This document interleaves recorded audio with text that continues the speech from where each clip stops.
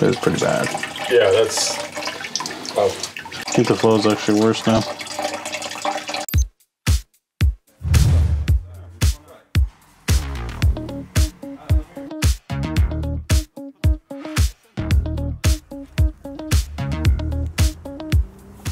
So, what's this first job all about?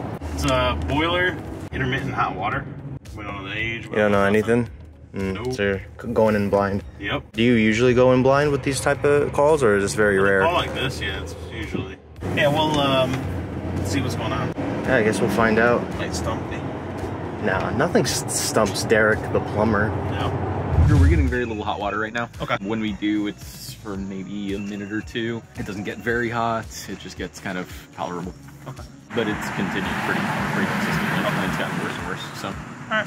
Let's take a look and see what's going on. What are you, what's your number one suspect for it so far? Yeah, that's what I was just I think the mixing valve, to be honest. Yeah. So the mixing valve limits the temperature of the water. So boiler fires up between 160, 180 degrees, which is way too hot for the rest of the house, or for your domestic water. So the coil adds cold water to the hot water, mixes it, sends it out, so that this way it drops it down to a safer 120 temperature. Yeah. What I noticed, like we're seeing the temperature cool down, and I'm down to 111 now, and the boiler's still over 175. The mixing valve doesn't seem like it's working properly. Ooh, that's a Pro Press one. Ooh. You have Pro Press? Don't need it. What's that? We're just swapping the same model, same unions that are on there. So literally we shut it down, swap it, put the new one in. Bada bing, bada boom.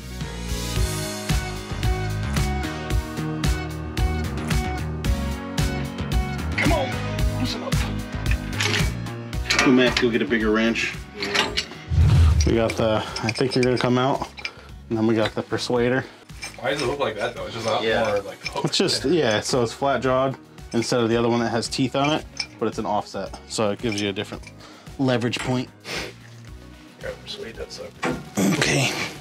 I can't get a great grip on them, so it's starting to kind of like round. And I don't want to break the pipe. There's just muscle, man. Do you think muscle melt? Nope. More of a crystallite, I see, kind of guy. I got 2 pictures at home. The persuader, man. Yeah. Wow. It's like nothing. You know what they call that? What? That one's rigid for the win. Oh yeah, baby.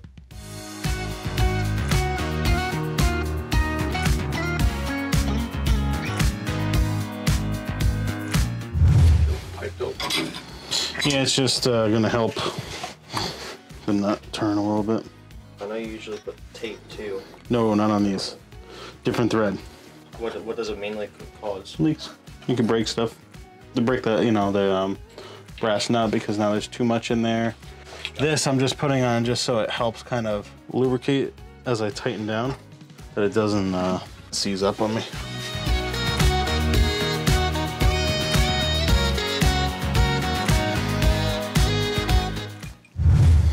The cold side's flowing better than the hot.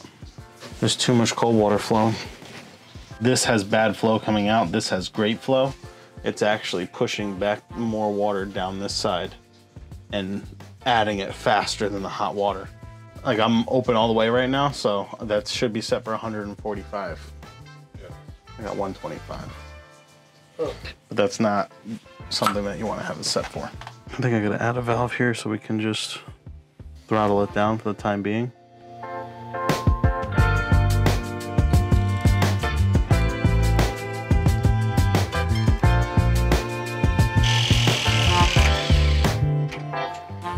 So I added a valve in so I kind of throttle it down so it is working. It's not good.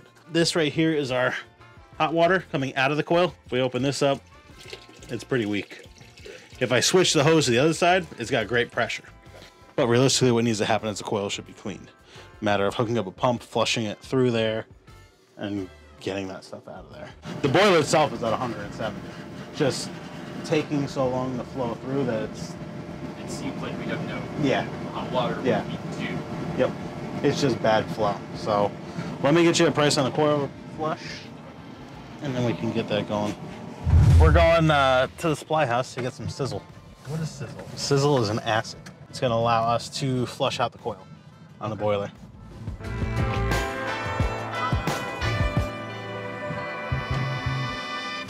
How's it going? How you going?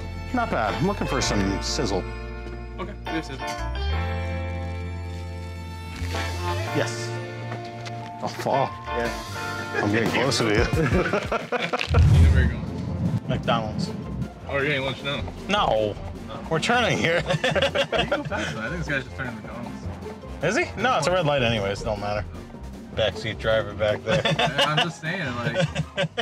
So what exactly is happening, or what's gonna happen? Yeah, I'm gonna pour some solution into here. We're gonna add some water to it. It's gonna pump it through, and we're gonna circulate it through for like a half hour or so, and then flush it out, and then it should loosen up. Should. Got it.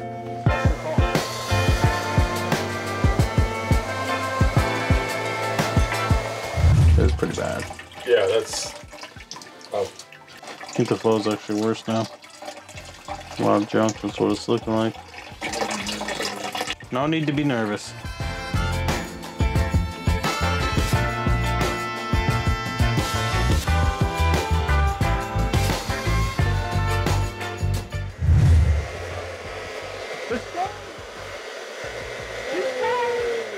That is from the hot side. Nice. Start flushing. Yeah. We'll get it running again.